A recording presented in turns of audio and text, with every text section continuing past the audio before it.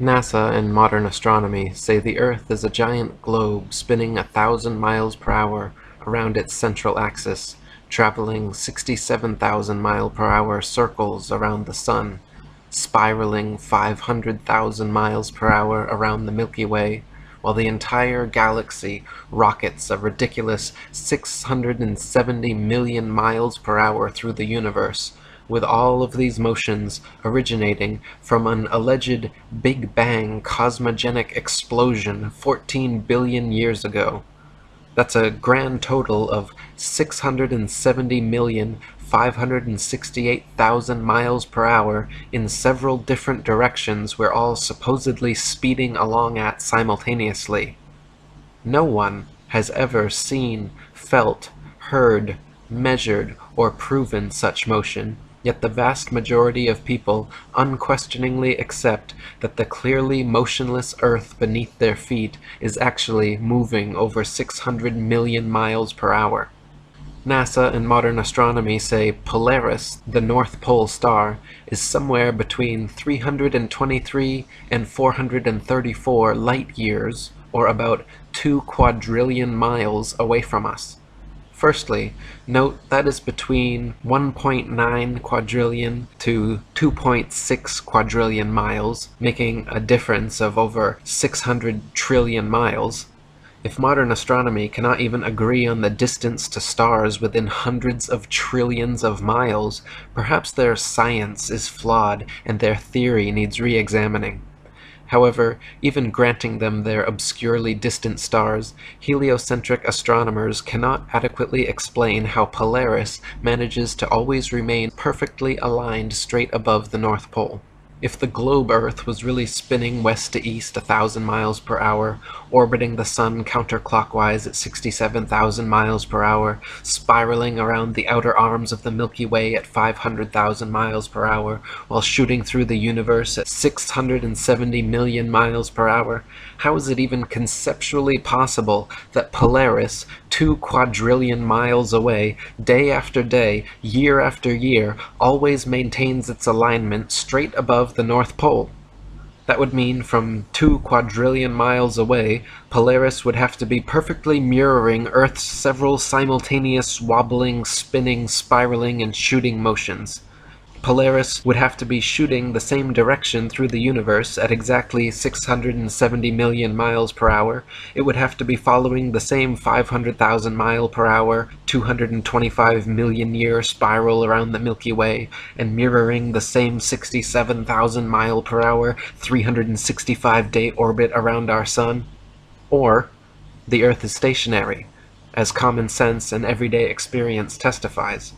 William Carpenter wrote, "It is supposed in the regular course of the Newtonian theory that the Earth is in June about 190 million miles away from its position in December. Now since we can in middle north latitudes see the North Star on looking out of a window that faces it, and out of the very same corner of the very same pane of glass in the very same window all the year round, it is proof enough for any man in his senses that we have made no motion at all." Not only this, but viewed from a ball Earth, Polaris, situated almost straight over the North Pole, should not be visible anywhere in the Southern Hemisphere.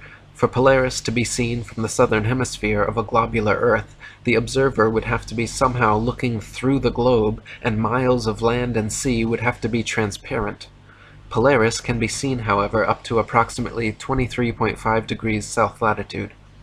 Dr. Robotham wrote, "If the Earth is a sphere and the pole star hangs over the northern axis, it would be impossible to see it for a single degree beyond the equator, or 90 degrees from the pole. The line of sight would become a tangent to the sphere, and consequently several thousand miles of and divergent from the direction of the pole star. Many cases, however, are on record of the North Polar Star being visible far beyond the equator, as far even as the Tropic of Capricorn."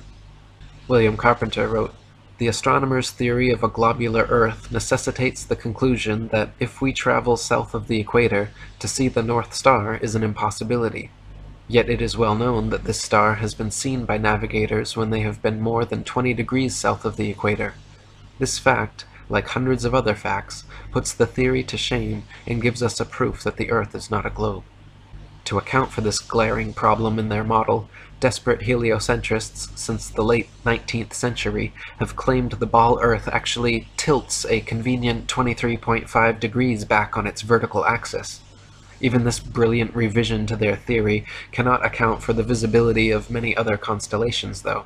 For instance, Ursa Major, very close to Polaris, can be seen from 90 degrees north latitude, the North Pole, all the way down to 30 degrees south latitude. The constellation Vulpecula can be seen from 90 degrees north latitude all the way to 55 degrees south latitude. Taurus, Pisces, and Leo can be seen from 90 degrees north all the way to 65 degrees south. Aquarius and Libra can be seen from 65 degrees north to 90 degrees south. The constellation Virgo is visible from 80 degrees north down to 80 degrees south, and Orion can be seen from 85 degrees north all the way to 75 degrees south latitude. An observer on a ball Earth, regardless of any tilt or inclination, would not logically be able to see this far.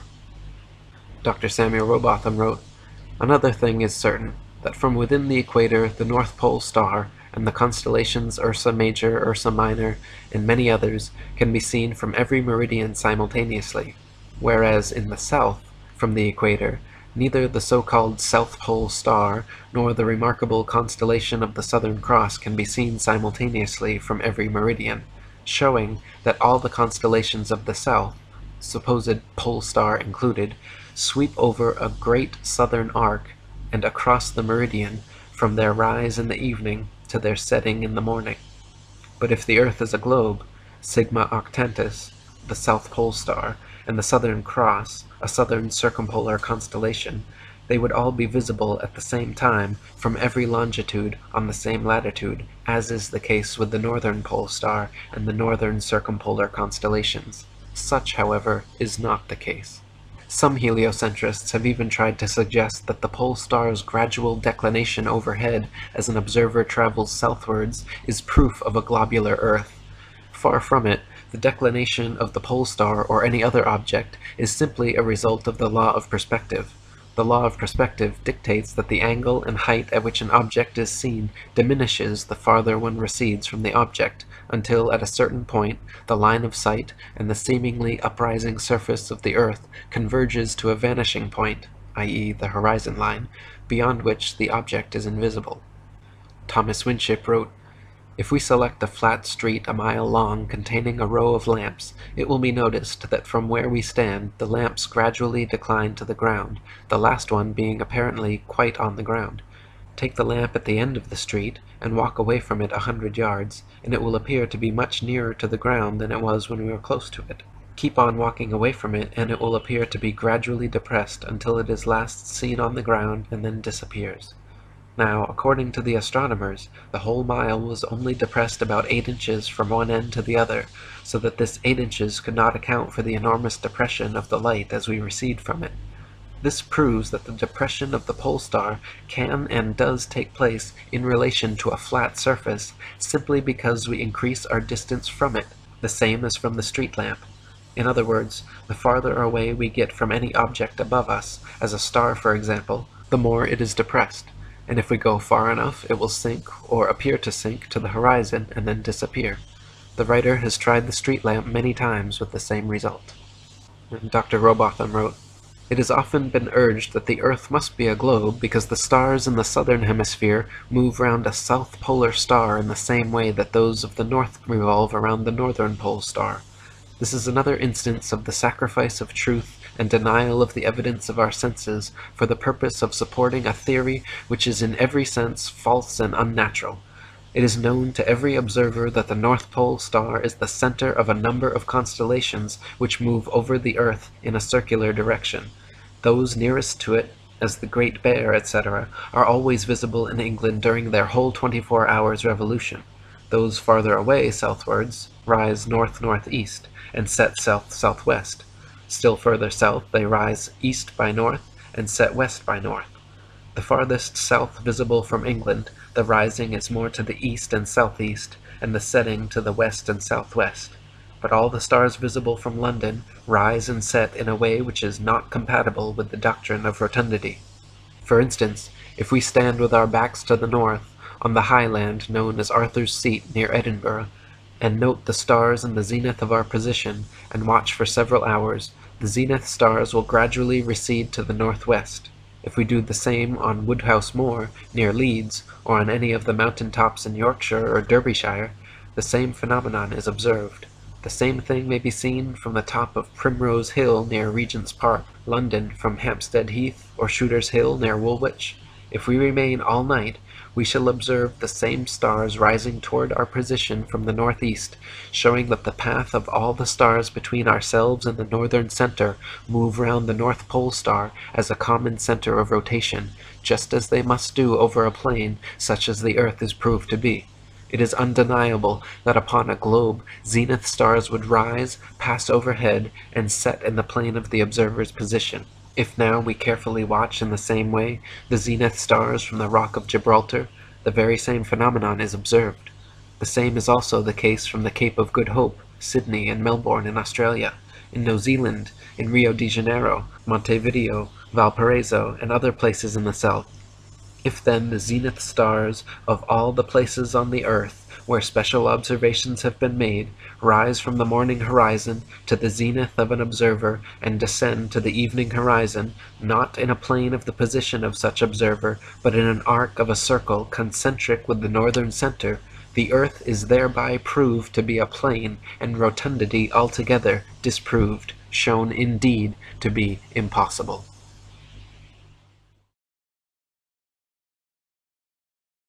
Thanks so much for watching. I hope you enjoyed this video presentation. If you did, please subscribe to my YouTube channel, like the video, and share it on your favorite social media sites.